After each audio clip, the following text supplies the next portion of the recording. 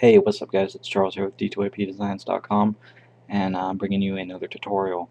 I got a request to go over how I do sound effects in my videos and stuff like that.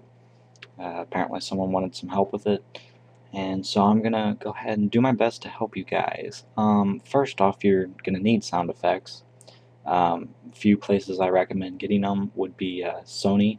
If you type in SonyCreativeSoftware.com, it should pull up this page, and if you go to content, this drop down menu here shows a list of different things. Click on sound effects, and as you can see they got a list of different things, and down here they got Sony Picture Sound Effects Series volumes 1 through 10, Sony Picture Sound Effects volume 6 through 10, and Sony Picture Sound Effects Series volume 1 through 5. And then they also have 1001 sound effects. So any one of those would do. And then also, if you go to videocopilot.net and then go to their products and scroll down, you will see designer sound effects. This is also very good. And then on YouTube, you can also find quite a few sound effects if you just do some looking around. And also just looking around on the internet, you can find some. Sound effects are pretty easy to get. Some are free, some will cost money. I think on YouTube I saw not too long ago somebody gave away like 5,000 sound effects.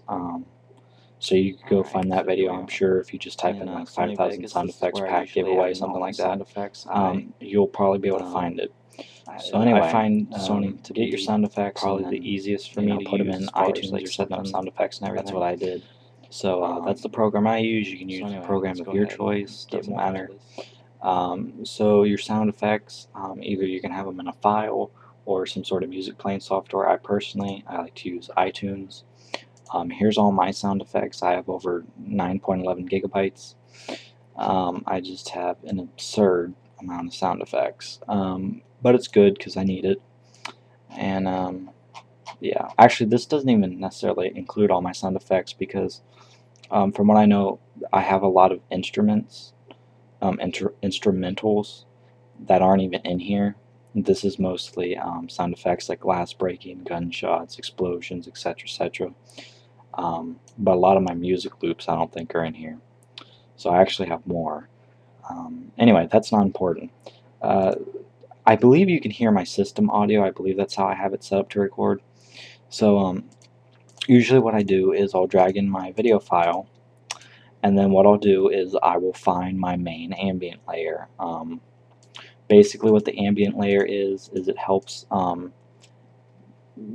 give a little bit of background sound and also fill in all the places where there isn't sound effects. So like you can see here, here's a sound effects, and then, or here's a sound effect, and then there's a big gap in here before the next one. And so what the ambient does is it helps fill in this gap till the next sound effect. Because if you just have a sound effect here and then like a 2-second gap and then another sound effect, obviously that's not going to sound all that great. So you want to find an ambient background layer that kind of fits the video and then just have it play throughout the whole thing. Or you can find multiple ambient layers and mix them up for different parts of the video. So maybe you'll have an ambient layer here, and then you'll have a different ambient layer right here or something. For me, I found that this just single ambient layer worked fine for this video. And then so next, what I would do after I find the ambient layer I like, I would start looking at parts of the video and what sound effects would look good where. And so right there, obviously, I put a swooshing sound because we're flying out like that. And then one more. I'm going to put another swooshing sound here, but it's a little bit longer and stretched out. So what I would do is, once I figure out what's needed where, I would come in here, and then I would search swoosh, and then I would listen through here, find the one that best suits it, and then add it in, or yeah, just drag it in here, and then start adjusting things and lining it up correctly. And then if I couldn't find a swoosh that I liked, then I would type in swish, And if I couldn't find a swish, then I'd type in whirl. I mean, there's all sorts of different things, but generally speaking, swoosh will get me what I need. So there's that, and then we would just keep playing through and adding in sound effects where needed. So there's the long swoosh, and then here I wanted a bit of a whistling sound.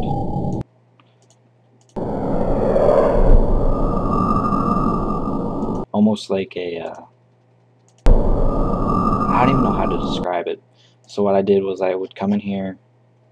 Actually, I think I went under ambience and I looked through the different ambient layers that they had, or that I have, until I could find one that I liked.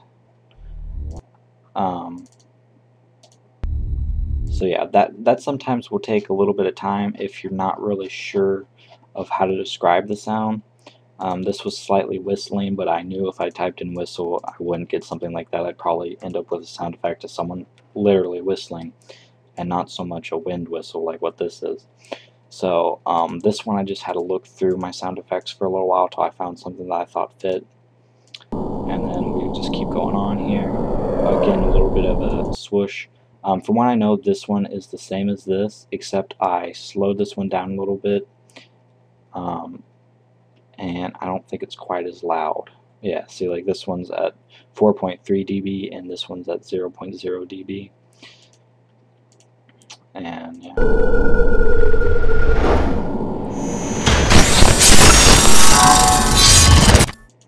And so obviously at the end I wanted a much more chaotic, violent sound, and I had some robotic noises that I just threw in there, and that's pretty much it. I mean, the sound effects is kind of something that's hard to teach. It's really something that you got to learn yourself just by your own ears. You got to listen, figure out what works well and what doesn't, and over time you'll get better.